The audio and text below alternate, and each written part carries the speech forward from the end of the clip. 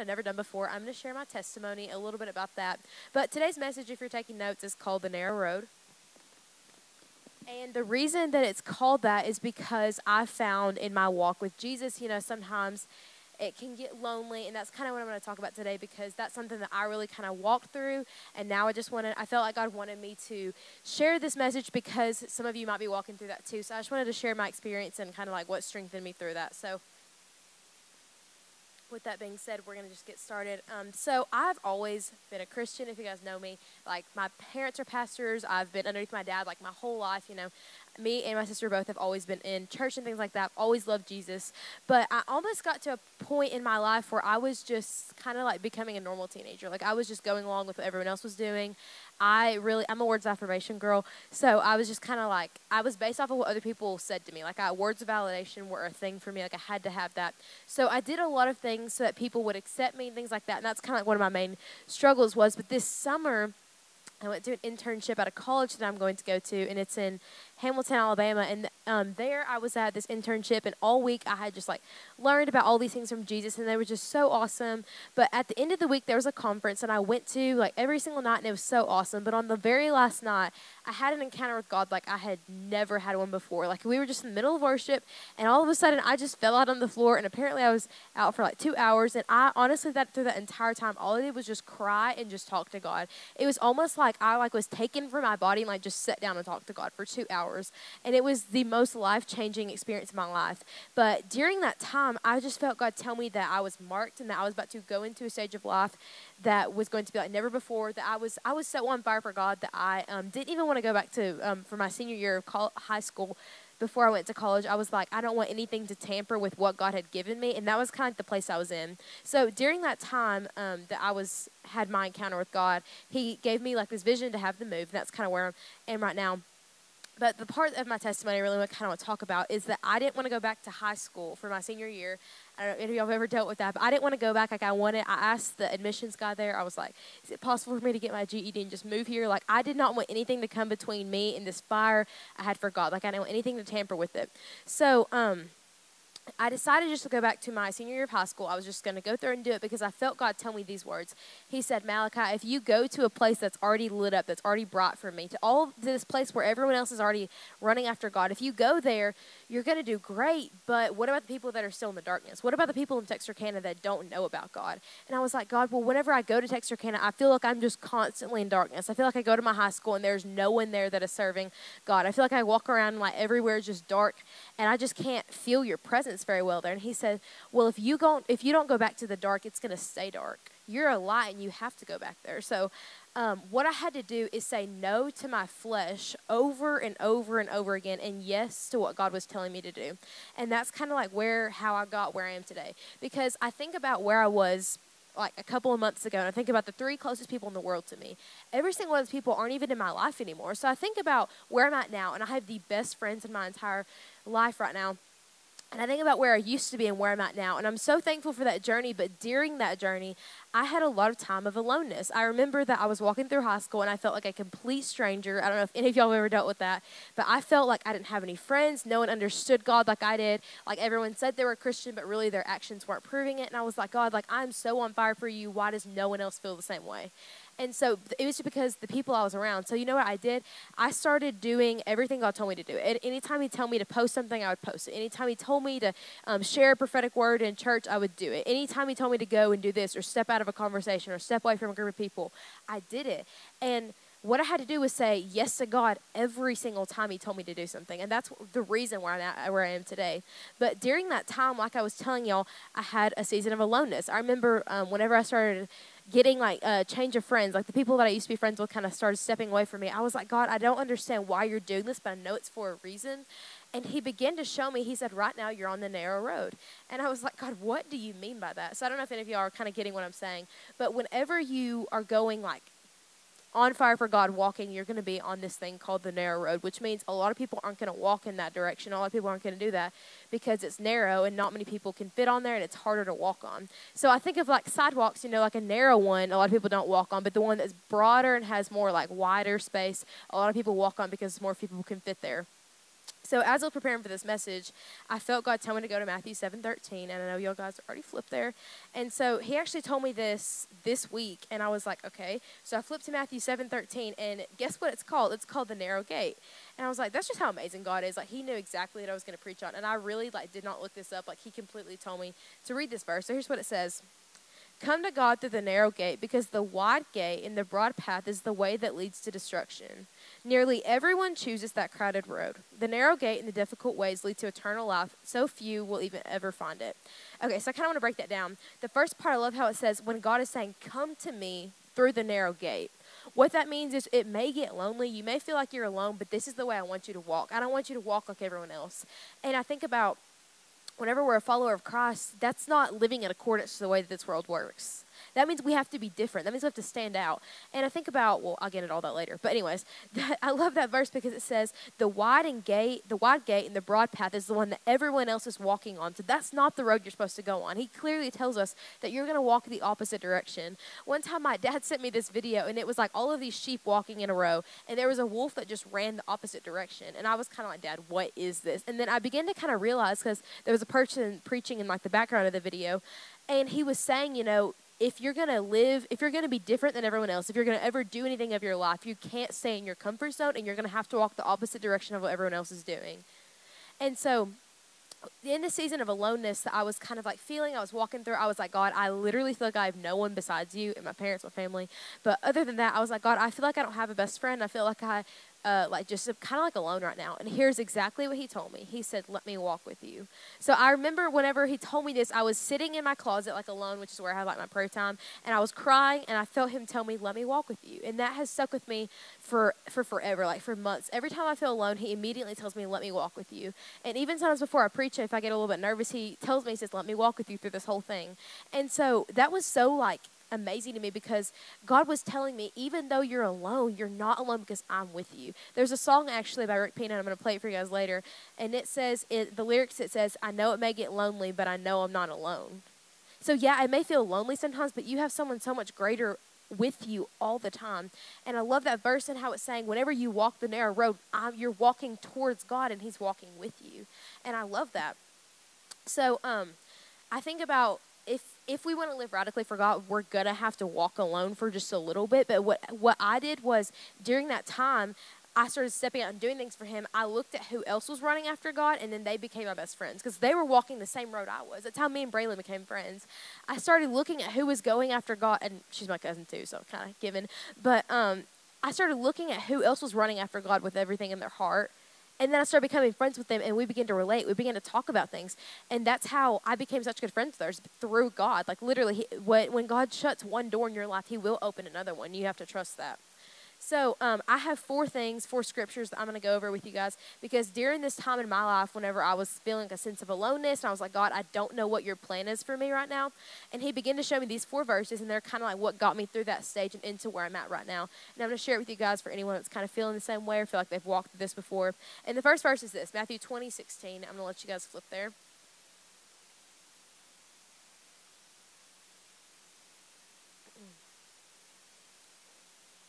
Okay, here's what it says. Now you can understand what I meant when I said the first will end up being last and the last will end up being first. Everyone is invited, but few are chosen. Okay, so those are some amazing verses, but I love that because there's another verse that's right next to it, and it's in Matthew 2, and it says, it's in Matthew 19:30, and it says, but many who push themselves to be first will find themselves to be last, and those who are willing to be last will find themselves first. And honestly, that has so much to do with the stage of high school that I'm in right now. A lot of people, you can just kind of look around your high school and you can find people that are pick me, I want to be first. You know, they push themselves to be first. They post stuff so people will see them. They do things in front of everybody so people will see them. They want to be validated by the world. But the Bible says people that are pushing themselves to be first actually find themselves to be last.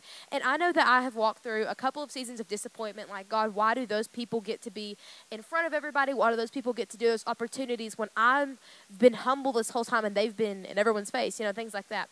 And so God began to show me these verses. He says, the people that are pushing themselves to be first will actually find themselves to be last. But because you're humble, you'll find yourself to be first. And I love the next part of that verse, how it says, everyone is invited, but few are chosen. And it makes me think of the narrow road. You know, everyone is invited to walk that, but only a few people actually will. And so the next verse is this. It's Matthew 16:24, if you guys want to flip there. All of these are Matthew because whenever I first got like completely on fire for God, that was the first thing I read, and I'll explain why in a little bit. But here's what it says. Then Jesus said to his disciples, if you truly want to follow me, you should at once completely and reject and disown your own life. And if you are willing to share my cross and experience it as your own, you will continually surrender to my ways. For if you choose self-sacrifice and lose your lives for my glory, you will continually discover true life. But if you choose to keep your life for yourself, you will forfeit everything that you're trying to keep. Okay, those verses are super, super powerful, and honestly, I've been dwelling on those for the past couple of days, because they're so powerful. And I love how it says, if you truly want to follow me, and I love how Jesus is saying this to his disciples. One of the reasons that I love Matthew so much is whenever I had this encounter with God, that's the first book of the Bible that I really started to read, because I was like, when my prayers was, Jesus, I want to be like a disciple him so much. So I was like, Jesus, I want to be like a disciple. So what I do is in Matthew, he talks to his disciples. He does a lot of teaching with them, and that's why I love Matthew so much. But in this, he's saying this to his disciples, for you to completely follow me, you have to disown your own life. That means to get rid of. And I think a lot of times, like, our mindset is if I want it, if I desire it, I'm going to get it. And that's why a lot of people, like that other verse was saying, push themselves to be first. They want to push what their natural mind wants. But in the reality of what God is saying, he says, you can't feed your natural self and follow me. And a lot of us say, like I was saying, if I desire, I'm going to get it. But Christ is saying you can't feed your belly everything it desires and follow me. You have to disown what you want, because my ways are higher than yours. And I love that, because a lot of times we all think we know what we want. We are in control of our life. And I think a lot of Christians even make the mistake of saying, you know, Jesus, I'm going to be a Christian, but I'm going to make my own decisions. I'm going to be in control of my life. You stay over there, I stay over here. But really, Christ is saying, I'm not just some God you put in a box. I consume your life. And I help you make your decisions, because my ways are higher than yours. I think about where I was like 5 months ago, and I think of where I am now. If I would have said yes to my spirit, if I would have said yes to my flesh, I would never be where I'm at today. But because I said no to myself and yes to his plan, that's the reason I am where I am today. That's the reason I have these certain opportunities that I get to do. And so I just love that verse, because it really is just like a thing that you can think of. And so my prayer for myself for a long time was, I said, God, I want to lose myself completely so I find myself in you. And that sounds like really extreme. Like whenever you preach that, you don't get a lot of amens, because people are like, what? Like, why are you trying to lose yourself? That's weird. But the thing is, yeah, that's a little bit extreme, but I think in the time that we're in right now, I think it's time for Christians to get a little bit extreme about their God. I mean, people can get up there and say that they can change their identity and do all of this stuff, and there's just so much craziness in the world, so I think it's okay for Christians to get a little bit extreme about what they believe. Don't y'all think? So, everybody right now wants to post, that they're a Christian, things like that, like I was saying a little bit ago. A lot of people say, yes, I'm a Christian, I'm a Christian, I'm a Christian. They post all the stuff on their Instagram, but then their actions don't line up. And like I'm saying, everyone wants to be a Christian until Jesus says, eat my flesh and drink my blood. Okay, so another verse is Matthew 10. And whenever I first read this verse, I was like, Mom, I'm getting this tattooed on my arm. I love this verse so much. And we're going to start from verse 1. And here's what it says. So Jesus gathered his 12 disciples and imparted to them authority to cast out demons and to heal every sickness and every disease. Okay, the first bit of that is so powerful, because the first word imparted means to give knowledge, not just to just say it to them, but so that they start to believe it. So that word is already super powerful in that verse. And it says, I'm imparting to you authority. The word authority means that you have a power over something. So Jesus is saying you have power over any kind of thing that the enemy has over you. So first of all, he is equipping them with purpose. Okay, the next part of the verse I'm going to read to is in verse 6, and it says, go instead and find the lost sheep among the people of Israel. And as you go preach this message, heaven's kingdom realm is accessible, close enough to touch. And I love that the first part of that verse I was reading in verse 1, it's saying that I'm giving you this authority. And the second part of that verse, it says, I want you to go find the people that are lost and tell them that my kingdom realm is accessible. And I think that's something that a lot of Christians have begun to sleep on.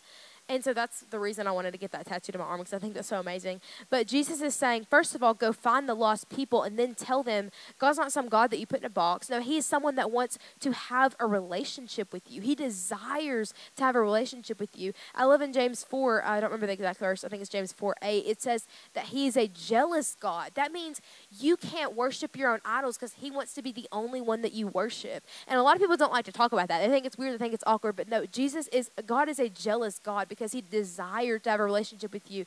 And he even told, that's what I'm saying, how he was saying that I have to be the only one in your life. He says, you can't worship something else and me. You can only worship me because, like I said, he's a jealous God. And I love how it's saying heaven's kingdom realm is so close, you can touch it. You can feel it. That his presence is tangible whenever it falls over you. And so, like I was talking about the narrow road, sometimes people think it's weird. You know, you're the weird Christian girl, started a Bible club. That's what people tell me at school. And, but the thing is, I'm proud of that at this point because the narrow road is so powerful because I felt what God's presence feels like. I know what God's face looks like. I've experienced him personally, and now I want nothing more in the world than to see other people experience that too. So once you get one glimpse of what Jesus looks like, you'll never want to go back to that. Okay, the fourth verse is John 12:23. If you've been coming to the move, you've heard me preach this 1,000 times. Because this is one of my favorite verses ever. It ends up being a true seeker of God, and I think this is something that I really this is one of the verses that has absolutely changed my life, and I'm going to read it to you guys. It says, we're going to start off in verse 23. It says, he replied to them, now is the time for the Son of Man to be glorified. Let me make this clear. A single grain of wheat will never be more than a single grain of wheat unless it drops to the ground and dies, because then it sprouts and produces a great harvest of wheat, all because one grain died. The person who loves his life and pampers himself misses the true meaning of life. But the one who detaches his life from this world and abandons himself to me will find the meaning of true life and enjoy it forever. If you want to be my disciple, follow me, and you will know where I'm going. And if you truly follow me as my disciple, the Father will shower his favor upon you. Okay, so that right there, it has so much you can preach on. But one of the parts I really want to talk about is it saying, if you love your life and pamper yourself your entire life, means that's what I'm saying. Like, if I desire something, I'm going to go get it. Because I love my life, and I pamper myself because I think I deserve it. But the thing is, God says, if you do that for your whole life, you're missing the true meaning of what this life is for. But if you follow me, you go where I'm going. And during this time, whenever Jesus was talking about this, it meant literally, whenever I think of Matthew, whenever Jesus called him to be his disciple, he said, drop what you're doing at your job and come follow me. So Matthew stopped being a tax collector to quite literally walk after Jesus. He literally began to live with Jesus and travel with him. But Jesus is saying now, in that same way, if I tell you to go, you go. If I tell you to stop, you stop. You are following me with your heart. You're following me with your soul. That doesn't mean just going to church on Sunday. That's not something you just check off a box. I think a lot of people even just go to church just to say they go, just to be a Christian. But going to church means I'm going with a group of people to come to God before him together. But your Christianity does not stop after Sunday. You don't just flip a switch and change once you go back to your normal day of the week. No, you spend every single day with him. And the narrow road, that's basically what it is spending every single moment with God. Whenever God told me, let me walk with you, he wasn't just saying, let's just walk around meaninglessly. He said, no, let's walk the narrow road together. It's going to get hard. It may get lonely, but that's what I'm calling you to do. I'm not calling you to live like the rest of the world is. We already have too much of that. I'm calling you to step into what I've called you to do. I think of, this is completely off of what I'm talking about, but I think of whenever the Israelites got set free from the Egyptians, I'm sure most people know the story, but the Israelites, whenever they got out of Egypt, and God was saying, okay, now that I've delivered you from something that was oppressing you, now I want you to step into the promised land. But to get to the promised land, they had to go through some things. They had to fight some giants. And a lot of people were too scared of the giants that they wouldn't go into the promised land. So they walked around the forest for 40 years before they ever stepped into the promised land. Why did they do that? They did that because their natural minds could not get over the fact that they had to fight a giant. But whenever God's on your side, you can fight any giant. So if you stay in that middle ground, delivered from something but not stepping into what God's calling you to do, I think that's what a lot of people live in, then your life will be absolutely miserable, because that's what it was, misery for them. They even said, I wish I could go back to Egypt. I wish I could go back to the sin I used to be in, the strongholds I used to be in, because they were in that middle ground. But the thing is, walking the narrow road is not staying in the middle ground. That's saying, God, I'll overcome any giant. I'm okay with being alone because I just want you. I just want what you have for my life. And so, yeah, you may have to overcome some giants, but when God's on your side, you already know the battle is going to be in your favor. God doesn't lose a battle. He's not about to lose one now, especially with your life. He's saying, if you lean on me in every decision of your life, we're going to walk a narrow road, but you know what? You're not going to be alone. I'm with you. And then I'm going to bring other people on your road with you. Okay, so that's my message. I hope this really encouraged you guys. If you want to talk about it later, we're going to go eat after, and you can, of course, come and talk to me. But now I just kind of want to go into a time of prayer. And what we do is we just kind of